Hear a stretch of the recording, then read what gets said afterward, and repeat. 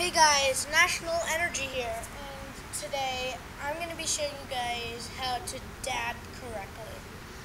A bunch of people that I've actually met dab pretty wrong. Some go like this, some go like this, but today I'm going to show you the way I usually dab and tell other people to.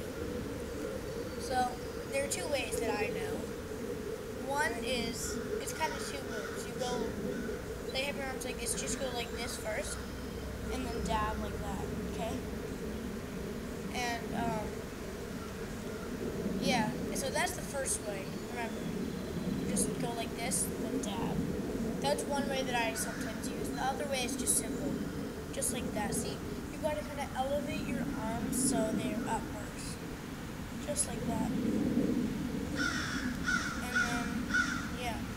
Like that, so pretty much it's almost like this, but you have your arms like that.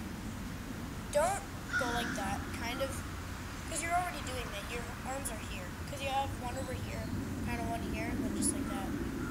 Or you can just do this. I mean, that works too.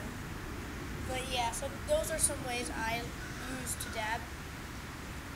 And I'd like to introduce one more dab to you. Someone in my class used to dab like this. Did a dance performance where they actually had to pick some moves that the dance instructor had told them. And one of the moves they picked was a dab. And this was a friend of mine his name was John. And really funny. At the dance performance, he dabbed with his arms all the way up. Not like this, but like this. This is how he dabs. He goes like this, like bending his fingers around. So that's what I call John dab. So share that with your friends, the John dab.